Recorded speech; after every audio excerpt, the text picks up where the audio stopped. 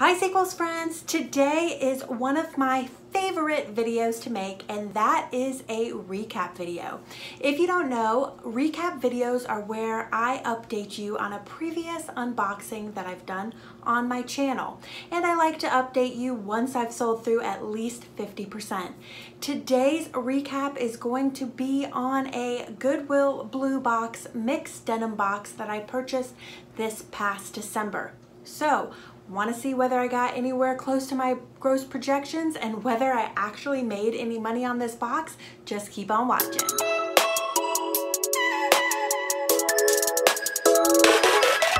Hi Sequels friends, welcome back to my channel. It is so wonderful to have you here, and thank you so much for tuning in.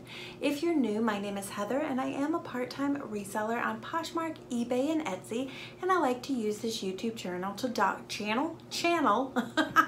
to document my journey. If you're new here, I have trouble speaking a lot. So on this channel, you'll find all sorts of thrift hauls, unboxings, reselling content, as well as some thrift to travel. Today, as I said in the intro, we are doing one of my favorite segments, and that is where I provide a recap update on a previous unboxing that I've done on this channel. Today's unboxing I did back in December, and it is a Goodwill mixed denim box. Of course, as always, I will go ahead and link the original video above as well as below. If you didn't get to see that video, you're welcome to pop on over there and check it out, and then pop on back here for the results. Goodwill Blue Box mixed jeans mystery boxes. Typically you receive 10 to 12 pairs of jeans. I received 10 and 9 of them were salable. The box cost just $19 plus $5 for me shipping and handling, so my total buy-in price was $24.99. That makes the cost of goods $2.78 each. Now, I was shook when I looked up this information because I actually sold through more than 50% of this box by the end of January. Yes, I bought it at the beginning of December and had already sold through more than half of it by the end of January in 1 month. Not too shabby at all. The rest was all pretty much gone by April, and I have one item left. Lord knows why I have it. They are Rockin' Republic jeans, and this box came, I believe, with 3 pairs, and for some reason, one of them is still floating around. Nobody seems to want it. In that original video, I projected that my gross sales would be $156 to $256. My gross sales for the 9 items that I've sold actually came in at $170.80.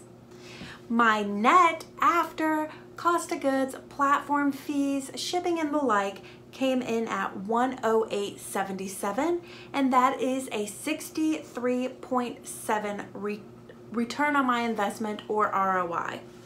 As I mentioned, I have one item left, and it is currently listed at $24, as that's closer to what I got for the other 2 pairs, but I do have a low of $14.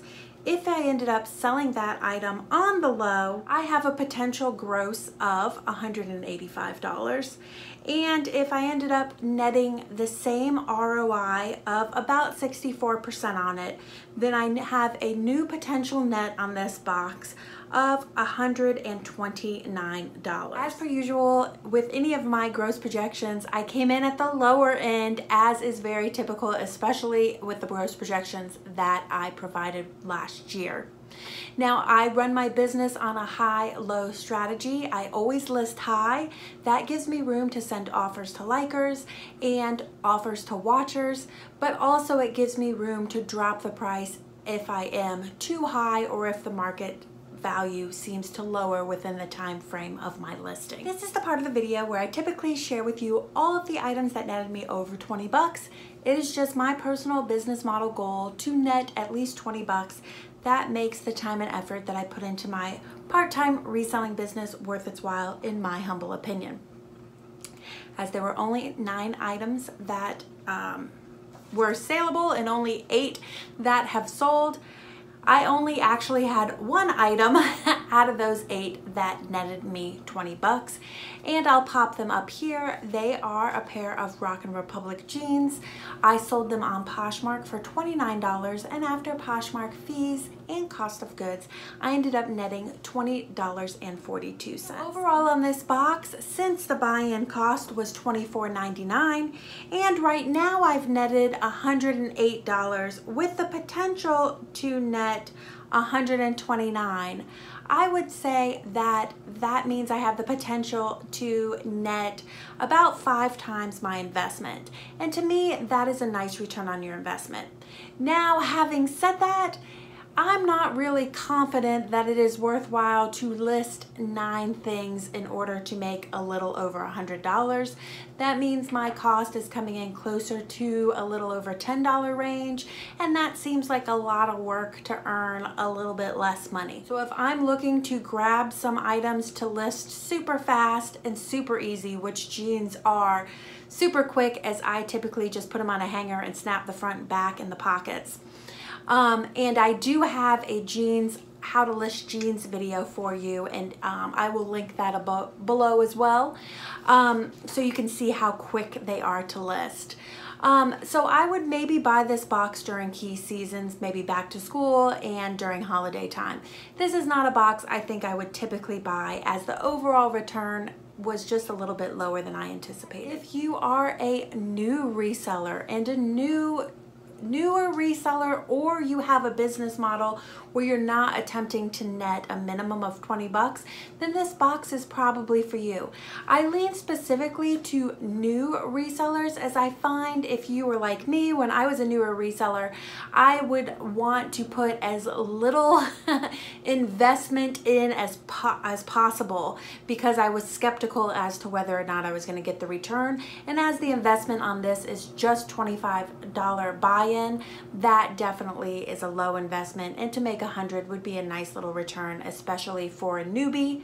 So you may want to consider this box. So quick and simple, those are the results. That is how that Goodwill Blue Box mixed denim, they may call it mixed jeans, I don't know, I get all the boxes confused.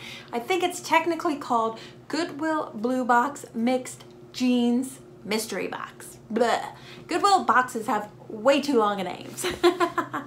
That's how my box went. If you have purchased some of these jean boxes from Goodwill, I would love to know what your results are. Do you think it was worth the investment for the particular box I got? Did you think I would actually make the amount of money that I made? I'd love to know, so leave your comment below. If you found this video useful or helpful in any sort of way, please do consider going ahead, hitting that subscribe button, and don't forget to ring that bell so that you're notified every Tuesday and Friday when I upload a new video.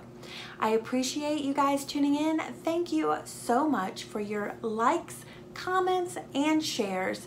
They not only help my channel out tremendously, which I very much appreciate, especially with my 2021 goal of growing my channel, but also they mean the world to me. They motivate me and they give me a lot of warm fuzzies. So virtual hugs to all of you, and thank you guys so much. That is it for today, and I will be back at you on Tuesday with a new video. So I hope you guys have a wonderful weekend, and I'll see you then. Bye-bye.